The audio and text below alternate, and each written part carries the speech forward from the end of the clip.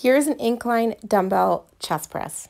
Your feet should be set up slightly behind your knees with your heels driving into the floor to help stabilize your body throughout the exercise. Your core should be braced and your shoulder blade should be squeezed down and back to really lock that upper back in place. You shouldn't be arching your back a lot, which causes you to lose your brace. Your feet should not be moving around, really hindering that stability. Your feet should be really secure, so they should be driving into the floor, keeping your body locked in on that bench. Your shoulders should be squeezed down and back as your elbows come down at that 45 degrees. Your elbows should not be flaring straight out to the sides, nor should your feet be loose or all over the place.